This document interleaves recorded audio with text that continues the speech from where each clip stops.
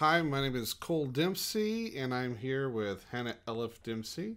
I'm the director, producer, writer, blah, blah, blah, for Glimpse, the short film. And my wife, Hannah Elif Dempsey, is the art director. And I thought it'd just be fun for both of us to get together and do this little commentary. First of all, I want to say my beautiful, lovely wife redesigned my logo. Appreciate that. Thank you. So right here we have had a little bit of issues with lighting because it was such a wide shot, and I had troubles with the natural light, and I didn't have that much light to be able to light it like I really wanted to. So unfortunately did get a little bit of grain in there, a little bit of noise. So right here I just kind of put myself over in the corner to show how small my character was. Right here he's a daydreamer. So his worst fear is growing old alone, and I just kind of wanted to show that.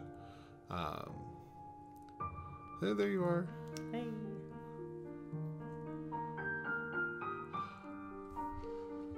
Now this music right here, I had originally a different song, and gave it kind of a campy feel, which I didn't like at first.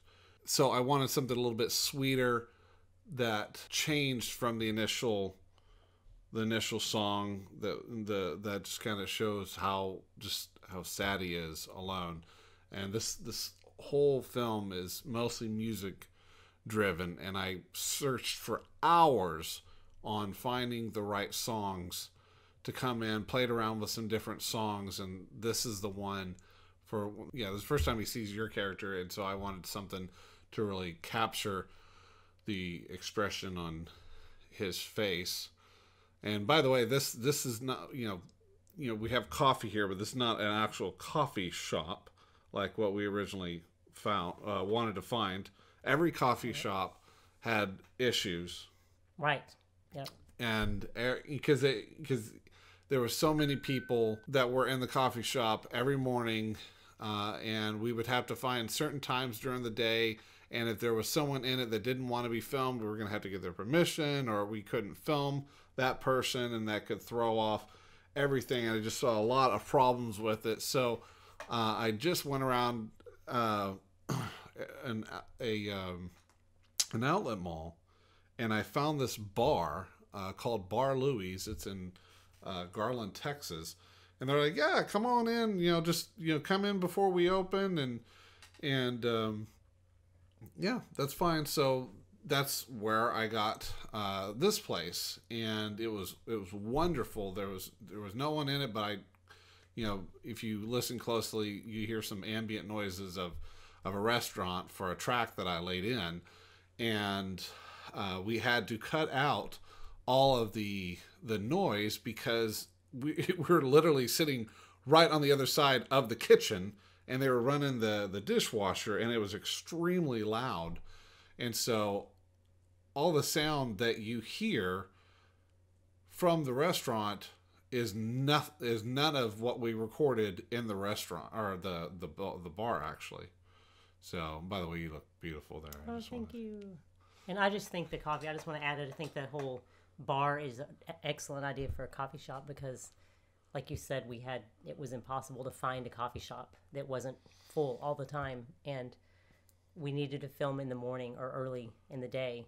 And so for our schedule, and for the outside, and what better place but a bar that it's empty in the morning, unless you get the occasional lush, right? That kind of, there always is. I wanted beer by the time we were done with this. In fact, I had a martini. Right after I did. Yeah. After I came back and got the signature, because telltale. So you here. were that guy that was there. I was early that in the morning. guy. Yeah. So I was. And there was a few other people there by that time. But anyway, so yeah. And as you can see, this part right here, this book that she's opening up. That's kind of a creepy stare. I have to admit, that's a little bit of a creep stare. But so that book right there, Coil of Worlds. Let me go to it. Oh, we're gonna daydream. Because that's what you do as a daydreamer. I try to figure out how can I progress these daydreams along, but not be overly creepy. And there you're going. I'll have to come back to the book later, but I try not to move on the cup too much when it was showing the empty booth. I just felt like it gave a little bit more emotion. I think you can get carried away with too much dynamic movement, but I did for a little bit. And so I changed a lot of the dynamic shots into more static shots. Yeah. I know Akira Kurosawa, who's now one of my favorite producer and directors, if not my favorite. He always has something moving, and so I wish and I love it. His films really, there's always something. Every shot is interesting. So there's the book I was talking about, Coil of Worlds. That is my sister's book that she wrote. It's first in a trilogy. She's actually almost done with a third trilogy. I actually designed that book cover, not as well as you would have, I'm sure. And actually, my wife harassed me slightly for the font choices because she is a graphic designer and a wonderful, talented graphic designer at that. And she is bigger nerd than I am because she knows the histories of fonts and when you use them and when you don't use them. And apparently, Papyrus, which I used, is way overdone. And so she kind of harassed me about that, and rightfully so. But shameless plug for my sister there, Senna McLaughlin. You can pick up that book on Amazon. So, but I'm really appreciative of her letting us use it. In fact, we used it, and then it was like, oh crud, we probably need to go ask her permission. And then she's like, oh yeah, sure, free publicity, why not? So anyway.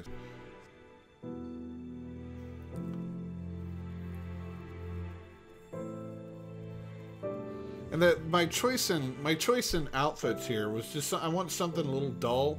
If you notice, the greenery is very, very green, except my shirt. And if you notice right here, you'll see the color of the surrounding, that the grass gets darker when you disappear, or when your character disappears. I know it's very, very subtle. Right. But you helped me figure out the wardrobes. Which, I mean, I tried to do stuff that's a little bit more earth tone, and you something brighter to show the difference in the two characters. He's kind of blah, and you're not blah. I mean, look at you. Another creepy stare right there. Oh, well, you caught that. Creepy stares back. Yeah, I like that. By the way, this is not a plug for HP. Oh, look, you just did the creepy stare. I know. Which I had to change that shot around because that shot I had after this part right here where I was looking up and then looking down, and I had it to where you were doing that when I looked down right before I went into the dream sequence again. And the face from earlier didn't make a lot of sense when that first, like, that realization of, she kind of likes me. She just looked at me. And so, she just looks at me, but so I just kind of changed it around. And just because it just made more sense. It just flowed. The facial expressions, which I try to look as awkward as possible. And you just kind of swallowed me whole right there. That was a great moment. I think we practiced that a few times on purpose. That was my fault. On purpose, yeah. Now this part was great when we were doing this. There was a table of teenagers actually sitting right on the other side of the camera that actually thought that I proposed to you. You remember that? And they're all, oh, yeah, so that's so awesome. We're like, well, actually, we're already married. We're doing a film. They're like, oh, that's good. So I think it speaks to our acting abilities. Right. You know, I love that scene right there. I love that shot. Just every day, and it kind of I wanted it to ratchet up on the daydreams one, because I'm having to tell this major story in just a few short minutes. It was supposed to be between 3 to 6 minutes. I wanted to do it in 10 minutes. Had approval to do a little bit longer, but you know, I'm sure, you know, he lives vicariously through these daydreams. He just doesn't get out and do anything. And so in order for me to show this story that's playing on in his head, I had to really kind of ratchet up each one. So right here, you know, he sees her a second time, and he's proposing to her in his mind, which, you know, I'm sure women don't actually understand that men do this for reals. That's, you know, a little known fact that women probably don't want to know what goes on inside the mind of a man, especially one that looks at her creepy and right. In a bar. So, right. And okay, well, I'm still doing the dynamic shot, but I originally was flipping back and forth. It didn't feel too much. It didn't feel too much. Yeah, and so, but this time I only went to the cup once instead of going twice. Because you have a special effect in each one of these where I disappear. Right. And how do you want to explain how that works? Yeah, so the first one, where you know, the daydreamer and the woman were walking. I actually picked a different location for us to do that. However, we found that spot, and it was wound up being better than the one that we originally went out to look for. When we went out location scouting out in that natural preserve. And this is a natural preserve. This beautiful area is right in the middle of Garland. No, not the middle. Yeah, but it's kind of hidden, and you can't, when you're walking in there, you cannot tell that you are right in the middle of the city of Garland. Mm-hmm. It's very, very beautiful. We did it at a perfect time too, because the grass was not too high. You know, what did you say? Like 2 weeks after that, it was like chest high. Yeah, it was. Well, it was up to my chest, so it would have covered us completely, or at least me. Right, and it gets hot out here in Dallas area, and the temperature wasn't too hot. It was perfect for this. This was a kind of a difficult shot. The first one was not a difficult shot. What I did was you and I walked past the tree. I stopped and I backed up a little bit and had my wife run behind the camera out of the way, and then I shot me walking past the tree a second time alone. And then what I did was I cut, I kind of overlapped and cropped the picture over top of you and I walking past the tree, and I cropped it to that tree, and then the layer underneath was just me, the part of me walking past the tree alone. And the whole tripping over the root thing was kind of a last second thing. And, right. And you thought I actually did it. I thought it was an accident. You thought it was an accident. I'm such a good actor. I just did it. And you were like, oh my gosh, did you do that? Was that an accident? I was like, no, did that look good? So anyway, so right here, this one was a lot more difficult. And it not been kind of so far away from where we had to park the car, I would have brought out, and there was just you, me, and my 9-year-old daughter, Eden, and I would have brought a green screen out and had, so that way the lighting would have been perfect, and I could have just had you walking back to the tree, and then I could have just cropped just those parts and taken the key out the green screen. But I didn't do that, and I was like, oh well, it's not going to be a problem. I can still remove you.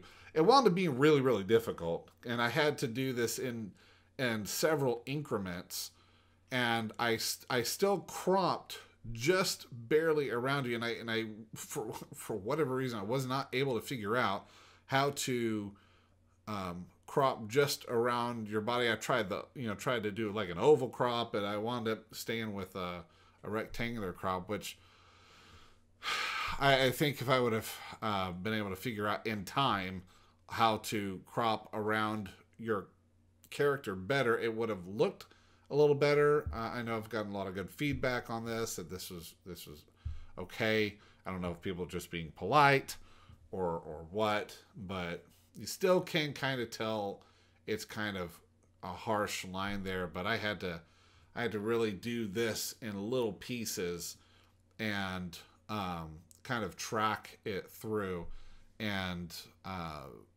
pretty much crop just you every single frame, which was very tedious. But I started this right after we filmed this, which I didn't have to turn in this assignment, do the first edit for a couple months after we shot this, but I was really kind of excited about it, and I did it anyway, and I'm glad I did. So it doesn't look too bad.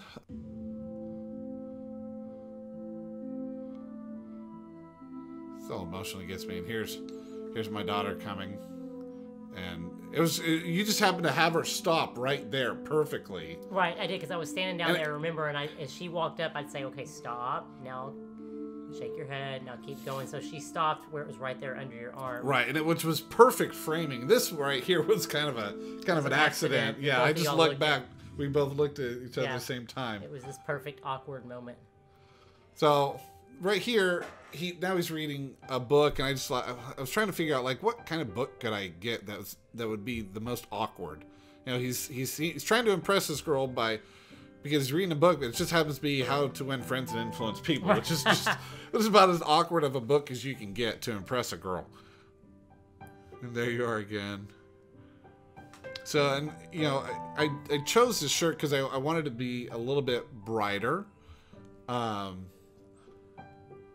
It's progressing. Yours is not as bright, but it's still, the color that you chose worked perfectly because you really stand out. And yeah, there you are. Now you're giving him the creepy stare, which is what I wanted.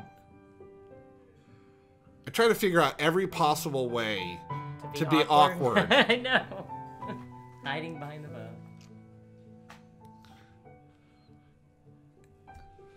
And I found that matching the movement to the music wasn't as difficult a task as I thought it would be. Like if you just played music, any music, to an action scene in a movie, it's naturally going to match up in kind of a lot of different ways.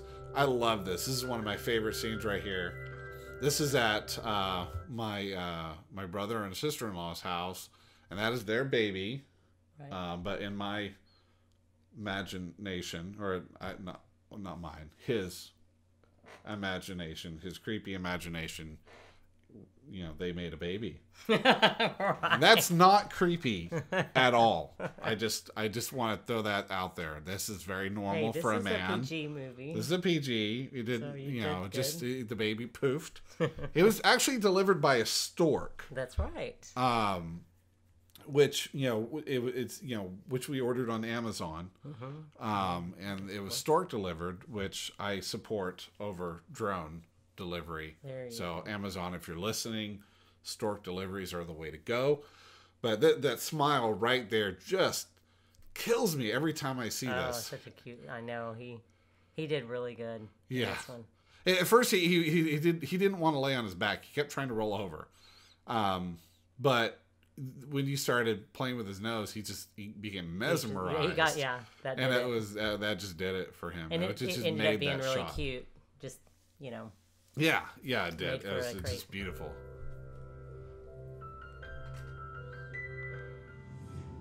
I don't think we could have gotten a cuter baby. Oh, I know. He's so cute. Right here, again, just I wanted to show how awkward. You're right. Everyone you have he something is. awkward. Something, he does. everything is awkward. Everything is awkward. Now this is my friend Rocky, which I've done a lot of work with in the past. He's a director and actor as well. And that look right there was Oh, just perfect. It was just all improv. Right, because we put him in And really at the last he minute. laughed right after that, and we had and then he did this. He was just, So he's good. such a brilliant actor. I love it. And we almost had to cut that out, if you remember, because it was just you and me. Right, we didn't know he was coming, and Yeah, we didn't know if he could come. We had to change that, where we didn't have some guy. That's right, and then at the last minute he showed up, and then we thought, oh, we can throw him in. Yeah. Or like you were going to get a phone call. Right? Yeah, right. So Yeah. in the script, I wrote that someone else was going to be sitting there, but because we didn't know if we were going to have anyone, we had to change it at the last and change minute. it, and then here he shows up. He shows so up, and so we could stick to the script, and it just worked out it worked out. beautifully. Yeah, it was perfect. Oh, this part just... And then here you have this other scene where you did Right. the same thing. Right, so right here, what I Perfect. did is I just froze. And then I had... Did you get out first? I think you got out Well, they first. pulled the baby out. Pulled the and I got baby out together, first, and then yeah. you got out, and you straightened the bed, which actually, the way I was concerned with when you straighten out the sheet, that it was not going to... It was going to all look... the same. Yeah, it was perfect. It wanted looking perfect. I think I just slid out. I think I slid out. We kept the sheets the same. They pulled the baby out. I slid out. Right, and so It was. because I stayed still, and I had the camera up on a jib crane, looking straight down over the bed, and because I was able to, because I just froze, I was able to cut this scene into two different parts, which worked just perfectly. And again, I darkened the scene again as soon as your character leaves, because I just felt that just showed a little bit more, just drove the point of hopelessness home. But I tried to make it as subtle as possible. Yeah, it was good.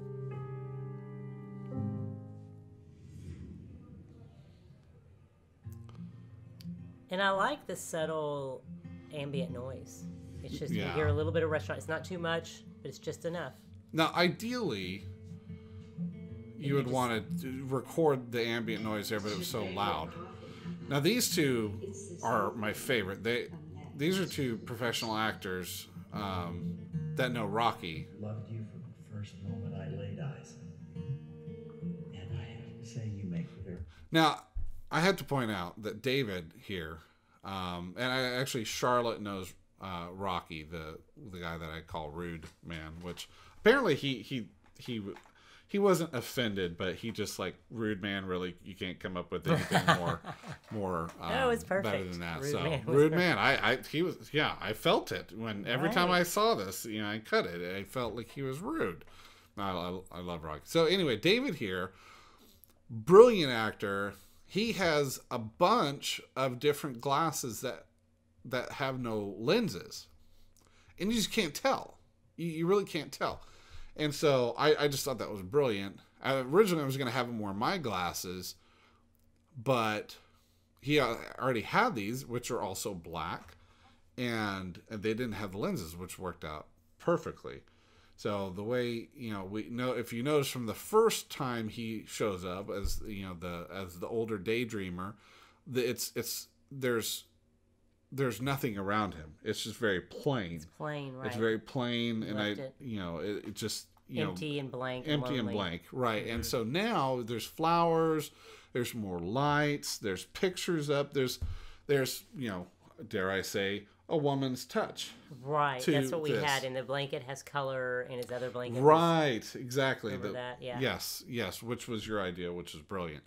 And then I wanted Charlotte to wear a red shirt because when he saw you the first time, saw your character the first time, you were wearing a red sweater. Right. So I wanted her to wear that, and I wanted David to wear something very neutral tone. So, and what's funny is most people gloss over the dialogue here, and they say, well, the first time there's any dialogue is at the very end, which I know I'm spoiling the ending here, but we're going to get to it in a minute.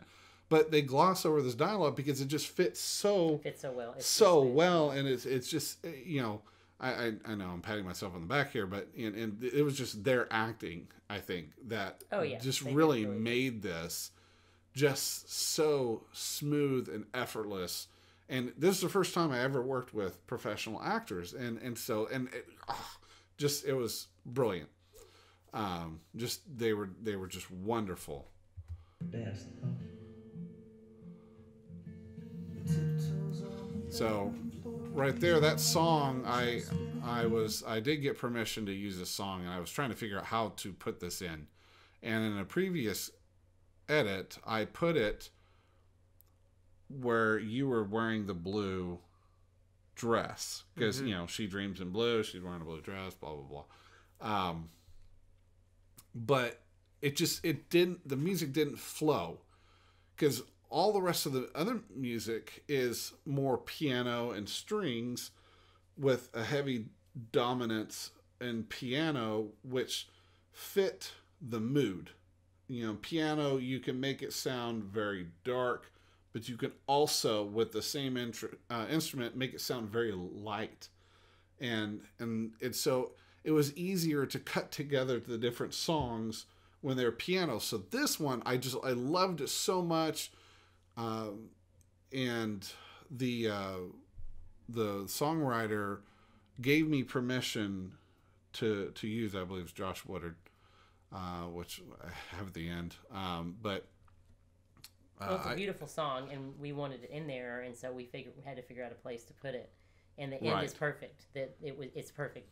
So right, and so I used part of the instrumental, and then I found a good place right here to cut in the vocals. And so right here I wanted to show a change in the character, showing that he's going to do it. He's going to talk with her, and he's obviously very nervous. That's why he's drumming on the table. He's sitting in her seat.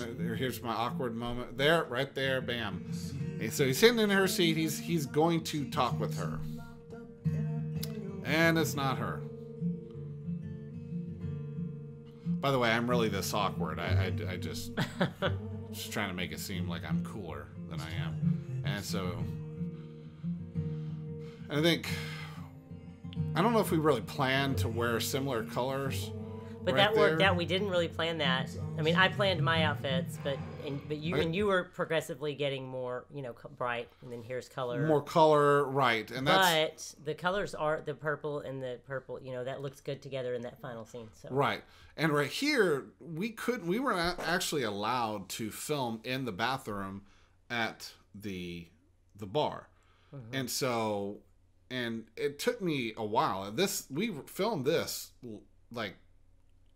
What, a month after filming in the bar? And we filmed this. Right. So I came up with the idea. I had an extra small, it's actually a very short panel, like a 3, 2.5 or 3 by 4 foot long piece of wainscot and wainscoting. I always feel like I'm saying that wrong. But anyway, so I put that up there, had to hold it up with the and this is our own C-stand. bathroom. This is our bathroom, right. And you came up with the brilliant idea of doing the employees must wash their hands before returning to work, and that's actually printed off the computer, and you put it on some kind of backing. On foam core, yeah. On foam I just core mounted it on foam. But it looks like a legit plastic Right. Yeah. sign Yeah. that was just brilliant. And you chose that, you used to get that all set up, and it was just very brilliantly done.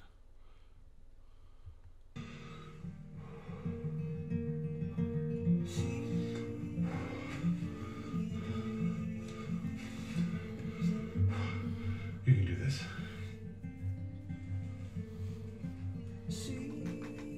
Right here, I wanted it to give the audience, you know, just kind of show that he's just kind of oblivious. Right here, like none of this was what we had to dub over. We had to do the ADR, the automatic dialogue replacement, for this whole part right here. None of this was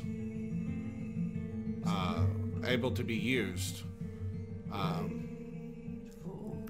Sitting in the seat, 2 different parts, and then sliding that across. And what I had to do right there, because I wasn't paying attention when you were sliding that, and I was just recording it, and you're like, wait, we need to go back and do that again and do it with you sliding that. Right. And I was like, well, you know what, we had I'll previously done that, but it worked out. It worked out because what I did was I did the